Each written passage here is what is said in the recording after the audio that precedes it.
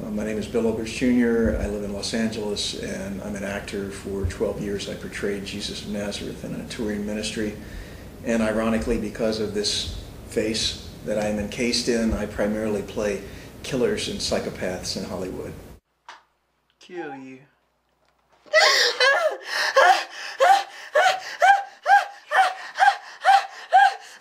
Shh! What kind of people you think we are? I spend so much of my time as an actor worrying about myself and manipulating images of myself and my image and how I'm going to sell myself, and very little time representing the most important person in the world to me, who is Christ, who I let down almost every day of my life and beg Him for forgiveness.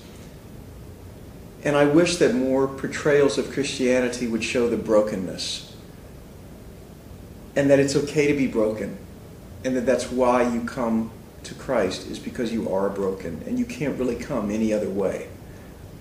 I wish there was a way to show that. I wish that I knew how to do it better than I do.